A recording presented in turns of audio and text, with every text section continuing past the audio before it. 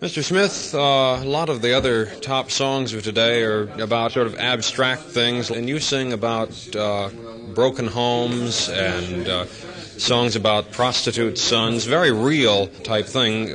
How do you account for the fact that these things are successful sometimes?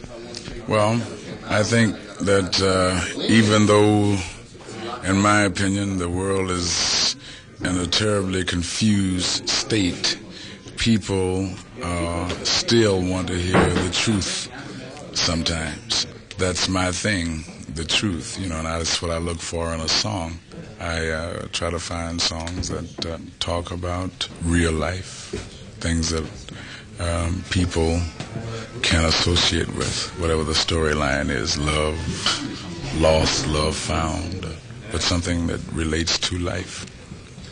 A lot of your songs are sort of depressing. If you walked up to someone and said, how would you like to try to sell a song which is about someone who has lost his wife and he's missing her very much and telling the world about it, you wouldn't think that something like that could sell 1 million, but a year ago this week, Honey was at the top of the charts. Well, although Honey, to a degree, is depressing, to the degree that she's dead and he's missing her, but the beauty in it also is that he remembers her with the feeling that he talks about in the song. So it's depressing, I think, to a much lesser degree than it is beautiful, really.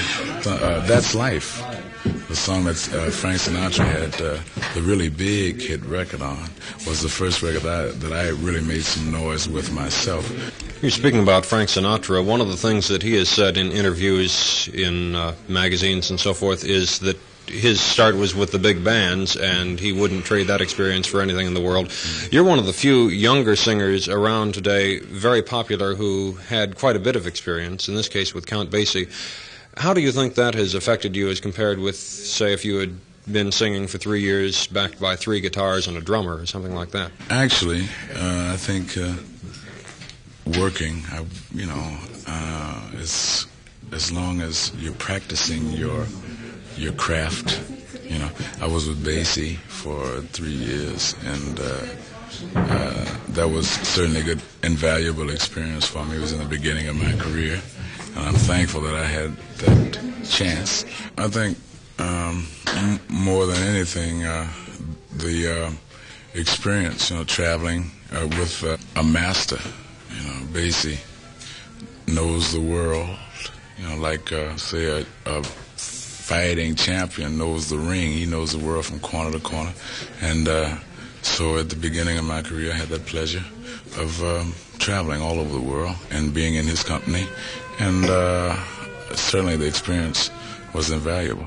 You're, of course, traveling at the moment with Herb Alpert, which is an instrumental group, but you're a vocalist, naturally. How do you find the European audiences reacting to your part of the act, which, of course, is all in English?